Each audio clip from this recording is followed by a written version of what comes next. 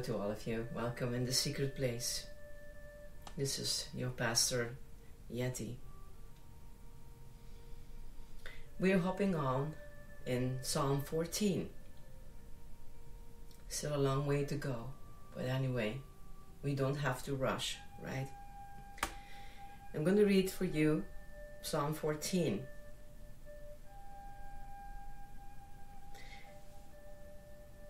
The fool says in his heart, "There is no God." They are corrupt. Their deeds are vile. There is no one who does good. The Lord looks down from heaven on all mankind, to see if there are any who understand, any who seek God. All have turned away. All have become corrupt. There is no one who does good, not even one.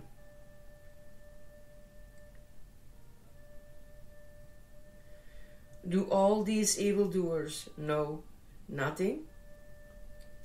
They devour my people as though eating bread. They never call on the Lord. But there they are, overwhelmed with dread. For God is present in the company of the righteous.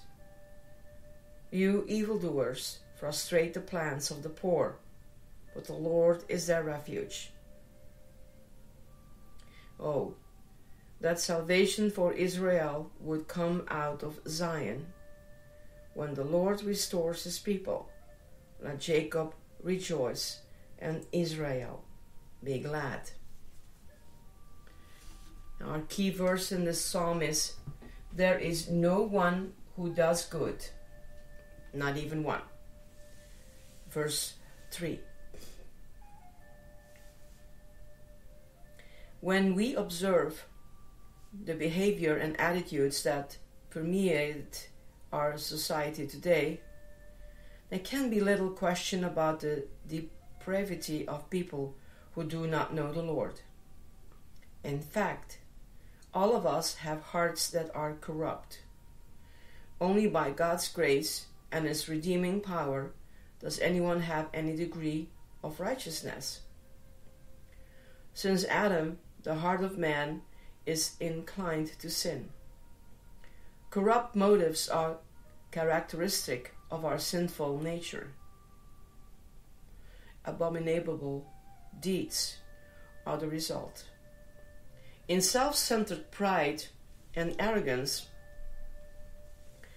we have convinced ourselves of self-sufficiency and that we are Lord of our own lives.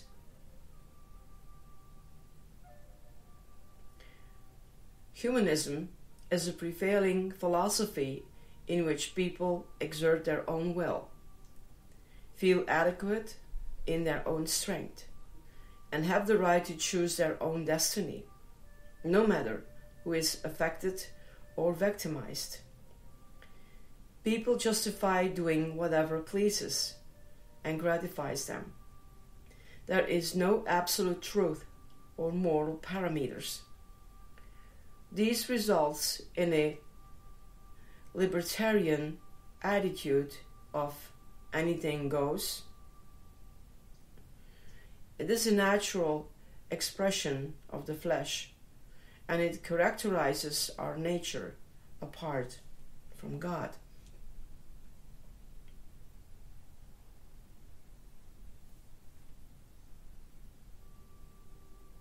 There are few true atheists who deny the existence of God, but many practical atheists who ignore Him in order to pursue their own desires.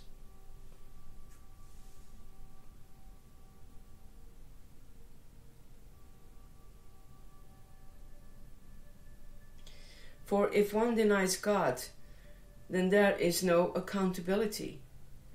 While many may take this position due to the pseudo-intellectual rationalization, it is foolish to deny the realities that testify to His existence, His sovereignty over the universe, and our need for Him. Nevertheless, This is the human predicament apart from God. We don't understand or seek after God.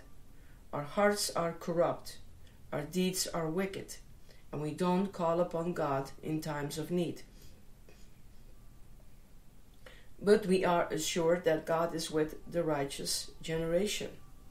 He is a refuge for those who are afflicted by having to live in a godless society, ridiculed and shamed for their faith, just as the salvation of Israel came out of Zion. With the coming of Jesus, the Lord will restore his people who are captive to a sinful world.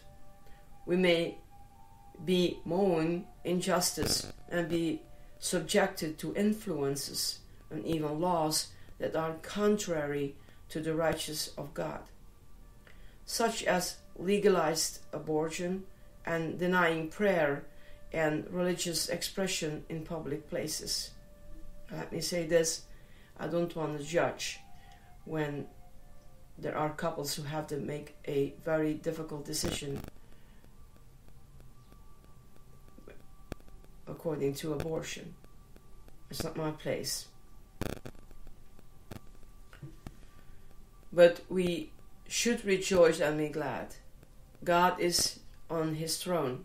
He is our refuge, our security, our hope, and will reward the righteous whose heart is pure and those who seek to walk in faithfulness, in contrast to the ways of the world.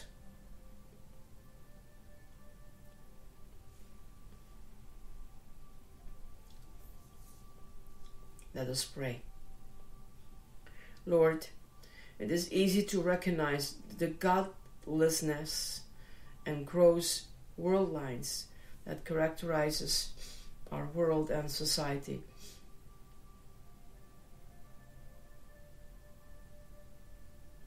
No one naturally seeks you and does good.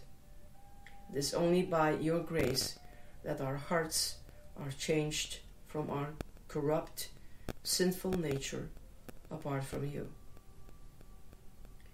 Help me not to succumb to the influences and values of the world, but look to you for counsel and guidance. You are my refuge. You are my salvation. And I will be glad and rejoice in you. I pray this in Jesus' name. Amen.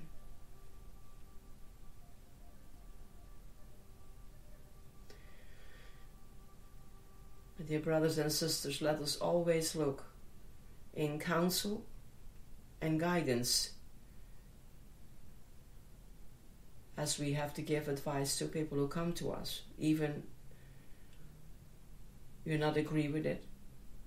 You cannot be the judge. I cannot be the judge. So whatever comes to us in what we just mentioned in the secret place, always touch people with love and advice and good guidance, leaded by the Holy Spirit. We cannot always understand the decision of others, but we must understand that we must understand in good counsel and guidance. May God bless you in the secret place as we walk together in the Psalms, which is a very in-depth meditation.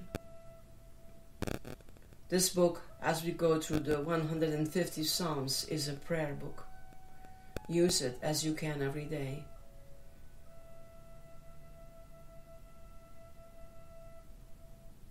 It never gets old.